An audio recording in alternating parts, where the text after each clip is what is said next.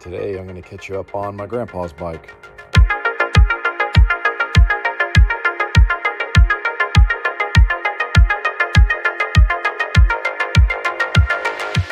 What's up, YouTube? Just thought I would take a moment to talk about what's going on with this bike, where I'm at, and catch you up with where we left off in that video there. So just as a recap, this is the bike that I learned how to ride on. My grandfather owned this bike. He bought it new back in 1971, and he gave it to my brothers and I, and this is what I rode to high school and got my license on and so forth. So this bike is very special to all of us. This is not my bike. This bike belongs to the family. I'm just the caretaker. When I brought it to Texas, I made 2 rounds around the block and the engine seized. What had happened was that the rotary valve, which is behind this cover here, tacoed. So it's supposed to be flat, and it went like that and dug into the aluminum housing and shot all that aluminum right into the engine. Seized up the engine because it filled it full of aluminum flakes, and it was a total loss. Emotional damage! That includes the bottom end for the most part, because of how badly the rotary valve ground into or dug into the casing. Cylinder, well, this is the long story, okay? So the original cylinder, which is this one that's back on the bike, was pretty well fouled up from all the aluminum, as you might imagine. The head was fine, although it had some pitting from where the aluminum crashed into the top of the head when the piston was coming up. Transmission, everything else was fine. So mostly it was, engine specific damage. So what ended up happening was, it took a long time, but we had to source a whole lot of parts.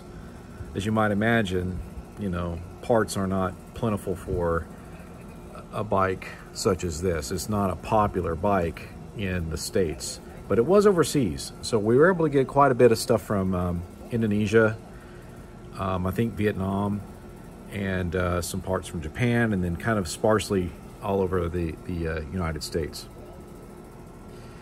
So we rebuilt the engine with a brand new cylinder and the side casings, the engine cases, sorry, that are here where you really can't see them. There is part of it there, 1/2. So the case splits in half. So you have to have a case splitter to pull this thing apart. And so that was the case. That was not intentional, but there you go. As you can see, everything's held together with Phillips. These are that very, very poor quality metal that Japan put out back in that era. And so I ran in some stripped screwdrivers along the way.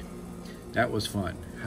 So got a new bottom end. So I failed to mention that the rod and the crank were seized up. The aluminum got into the bearings between the rod bearing and the crank journal and completely seized it up. So we opted to purchase a used crank and rod, which were in very good condition, and a brand new stock sized piston. Bore size was stock on this replacement cylinder that we got. I don't know if I mentioned that, but if I didn't, I just did, just then. But hone that cylinder out and put it together, and something wasn't quite right. And so the cylinder never really sealed off. There were some oddities with the way the engine was running, and part of the issue was the original carburetor was just utterly worn out, so it was dumping a lot of fuel in there, and so it basically washed out the cylinder. The new piston seized, and I had to start basically over again. Found a machinist. I will link his information down below, and he was able to machine the cylinder for me, or bore it out to 40 over. Got a stock, or an NOS, sorry, a Kawasaki NOS 40 over piston and ring kit.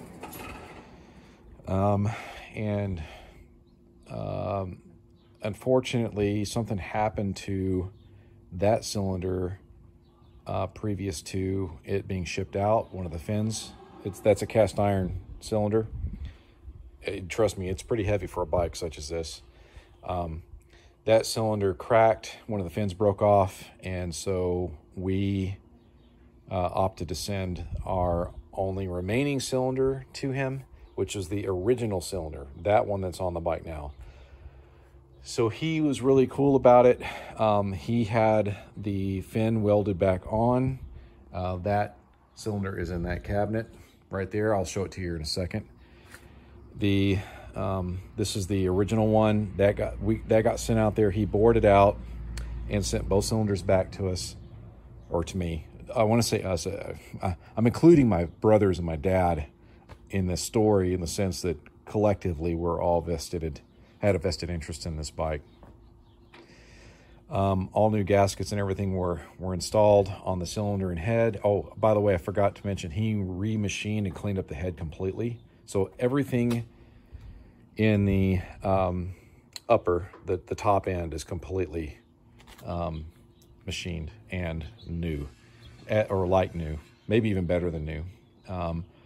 So the bike started on the third kick. Another thing that I had to fix, so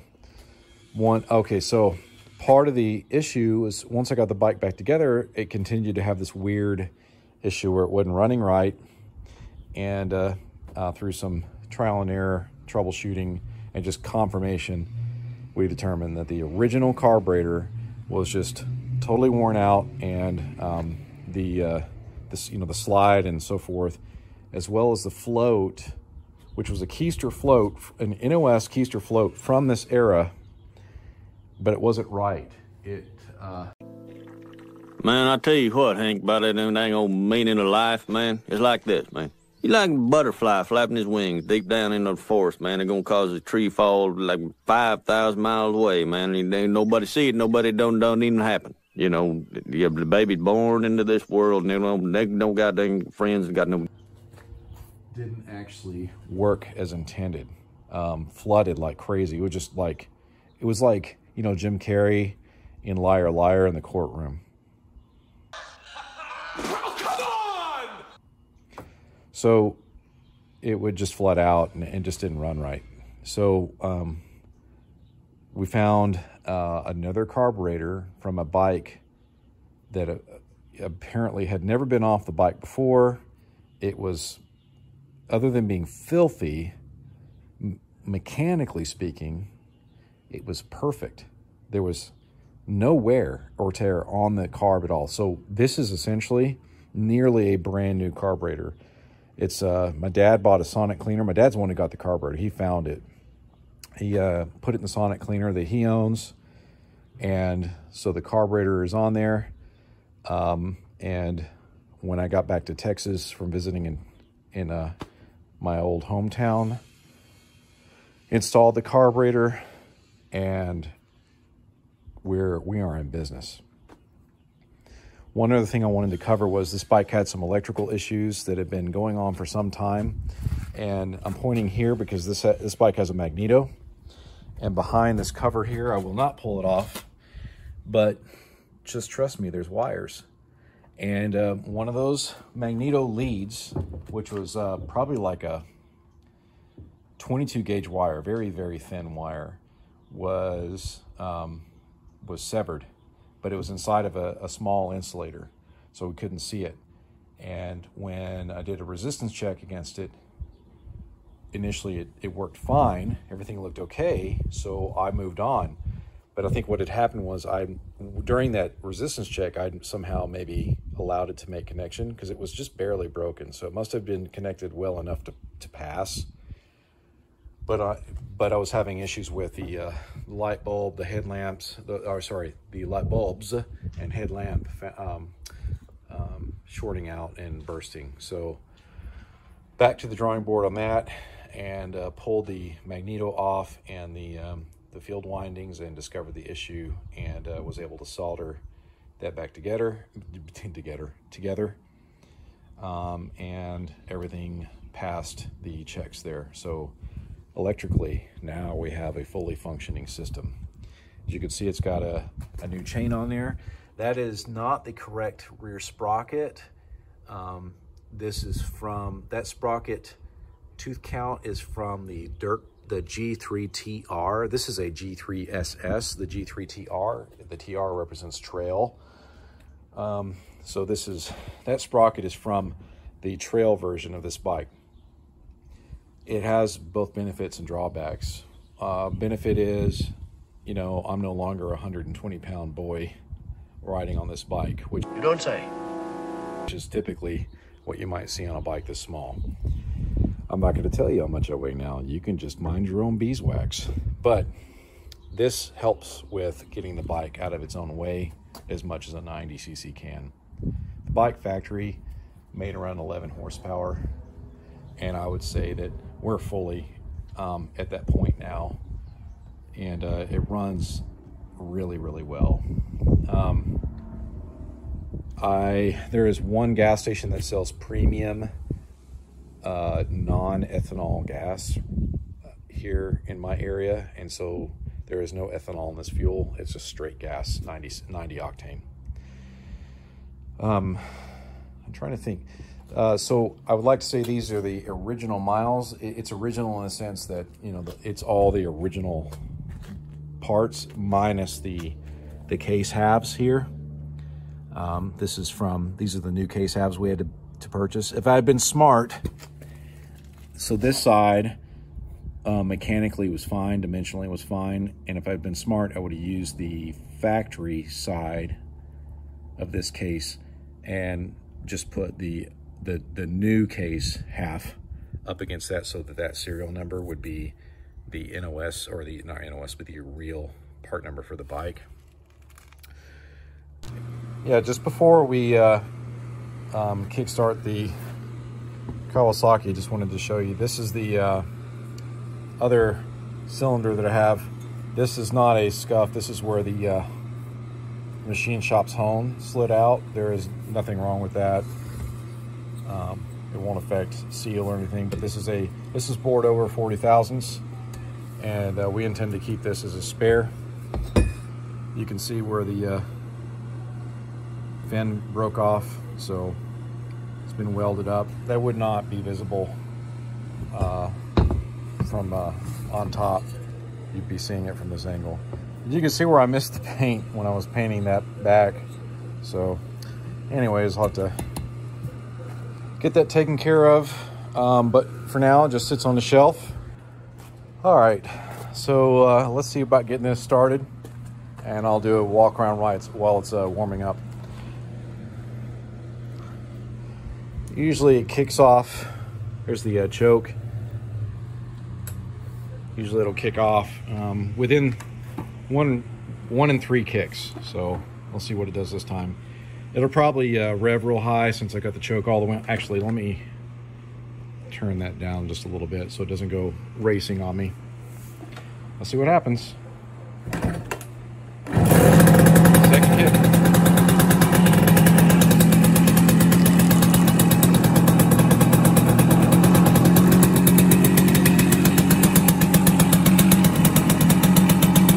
I forgot to talk to you about the oil injection. That's what that line is right there.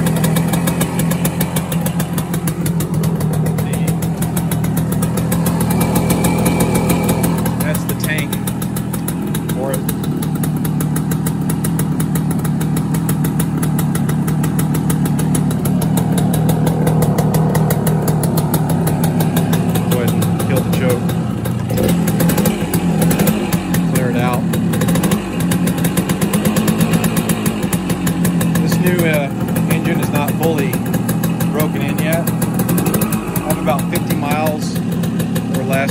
40 miles before it's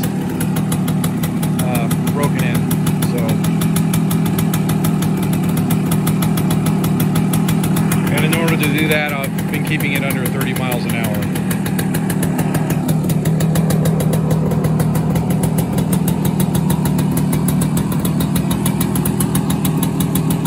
Another thing I did was to protect the engine, is I have the oil injection turned way up. So it smokes a lot more than what it would typically smoke, but I'm okay with that. I haven't fouled the plug yet. It's got one of those E3 plugs in there, and those things do actually make a difference. For those of you who are questioning them, I don't. I'm not sure I would use it in my Buell, but definitely in a small engine, 2-stroke, 100% chance E3 is the way to go. It's been perfect for this bike.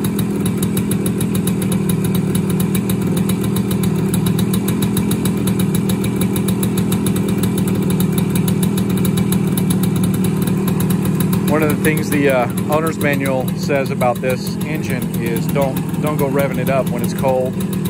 It does have, you know, older materials in there, older alloys, and, you know, cast iron sleeve, and I think the piston rings, you know, I don't know what material there are. It doesn't say. It just says don't rev it up, don't pre-rev it when it's cold, bad for it. So I don't. Again, this is a very important bike to my family. Hopefully it'll last. So this is 71, it's 53 years old. So hopefully it'll last another 53 years. I don't think Kawasaki ever intended for this bike to last that long, you know? I think this thing new was like 250 bucks max. Very inexpensive bike.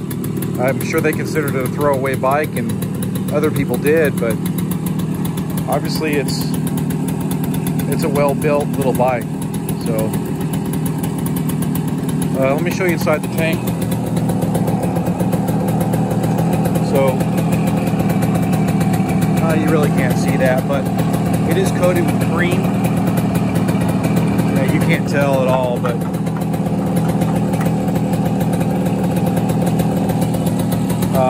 the tank was rusted at some point. It's passed back in the 90s. You know, the bike did a lot of sitting around at my grandpa's farm, and so we stripped the tank out and put some cream in there to seal it. I'll go ahead and turn on the lights for you so you can see those operating. You hear the idle drop down. It's a 6-volt system.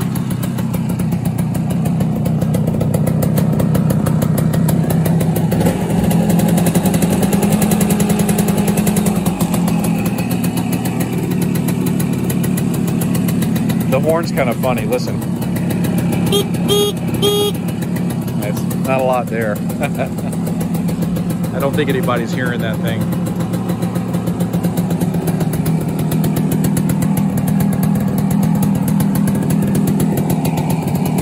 That's about it, guys.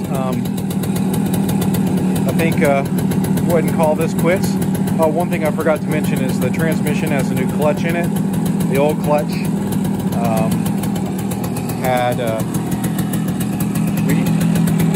we didn't realize back in the day that there was a thing called JSO ratings for wet clutch systems, and the oils what we were using, well, they were too slick for wet clutches, and it ended up glazing them, and they quit working. This thing slipped real bad, so brand new clutch pack, and has a synthetic Lucas synthetic 1030 weight in there. So anyways, go ahead and wrap this up for now.